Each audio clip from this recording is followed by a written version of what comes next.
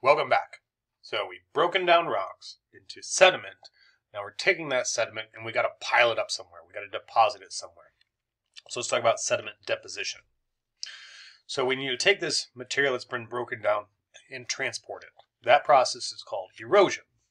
A reminder, so sediment can be transported by wind, by water, by ice, and by just plain old gravity.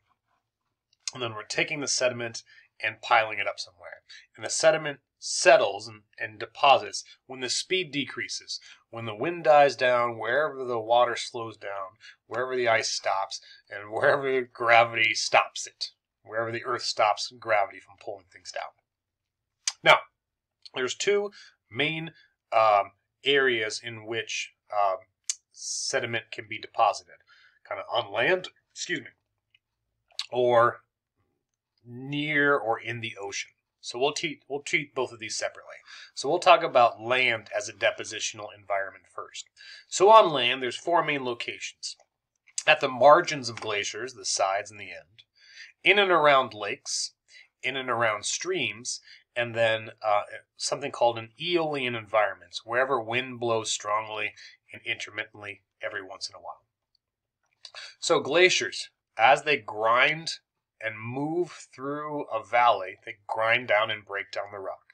So they kind of push sediment. Excuse me. They push sediment down to the edge of it, and they also leave sediment on the side. Again, as glaciers flow and move. And we'll talk about glaciers at the end of the semester. But we can see these piles of sediment on the sides or ends of glaciers. These are known as moraines. But it's almost like a bulldozer just pushing this material down or depositing it on the sides. Lakes. So as streams enter lakes, the stream water slows down and that sediment gets deposited. You can see the kind of tannish sediment starting to deposit. Streams usually get a little bit bigger pieces of sediment. So along the edges of the streams where the water slows down, you'll get deposits of sediment. And aeolian environments, windy environments, can pile up sediment as well, often in sand dune type formations.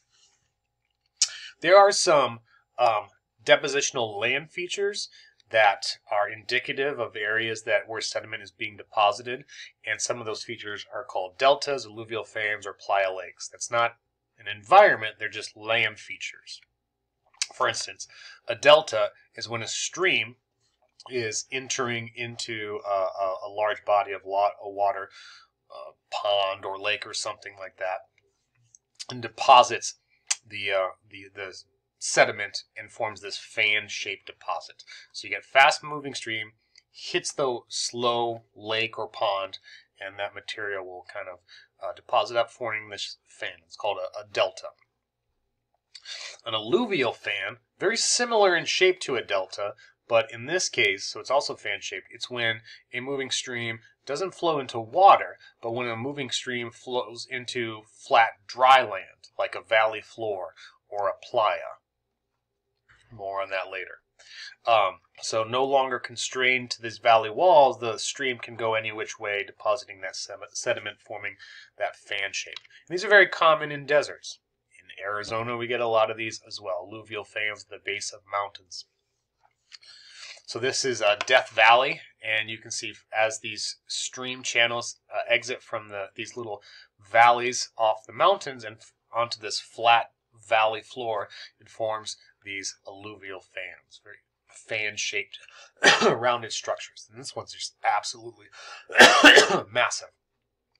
So the environment would be stream, but the feature, the shape is called, the feature itself is called an alluvial fan. From the ground, it kind of almost looks like a triangle. We need to look at it from the air to kind of see this rounded shape to it. But from the ground, again, it kind of looks like a triangle, but that's all that sediment over time just being deposited. And then a playa lake, or just sometimes just referred to as a playa. Not playa, playa. Flat. Playa is a dry, seasonal lake bed that forms in arid regions. Parts of the year it may have standing water. Other parts of the year it'll be dry.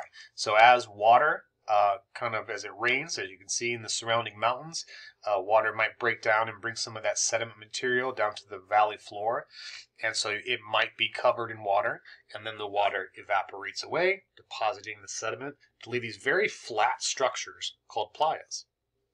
And so sometimes people race on playas. In fact, there are a few playas where they go to set land speed records because they're just so flat.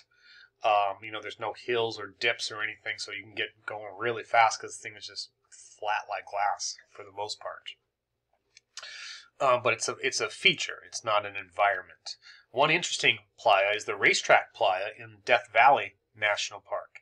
What makes this playa so interesting is that here rocks move on their own. And as they move, they leave these trails in the flat playa. They kind of just move on their own. Kind of interesting. So you can track how these rocks move. They just move on their own. Look it up. See how it works. So that's land as a depositional environment. And then we have the ocean area. So at or in the ocean. So near or in the ocean. And those four main locations include the shore itself, a structure called estuaries, the shallow parts of the ocean, and then the deep parts of the ocean.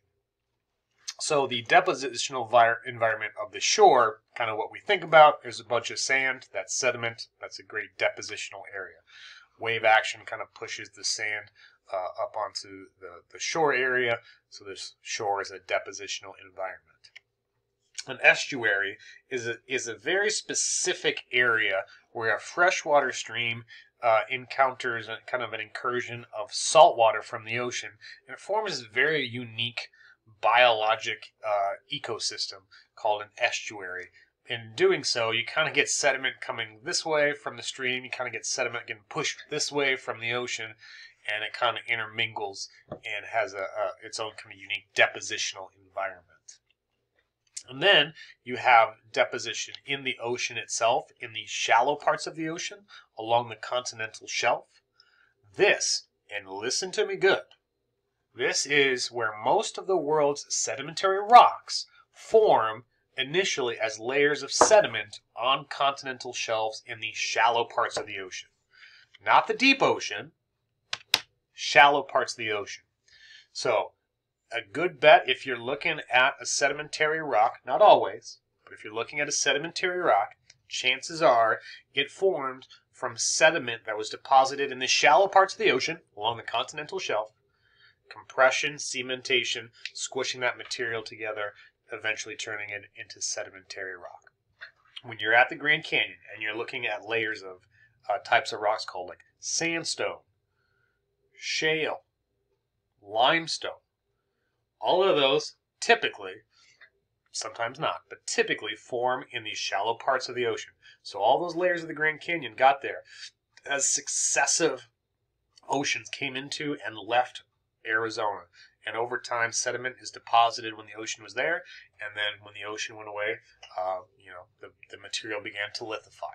And the ocean came back in, sediment was deposited, left, stuff lithified. So the shallow parts of the ocean, again, for the most part, if you can start to identify rocks, like, oh, it's a sedimentary rock. Oh, it probably formed in the shallow parts of the ocean. That's probably a good guess. Maybe 7 out of 10, 8 times out of 10, you'd probably be right. Sometimes, again, not always, because you have all these other depositional environments. Quite often, this is a place where a lot of sediment collects. Therefore, over time, when you turn the sediment into sedimentary rocks, which we'll talk about in another section or so, this is where it occurs.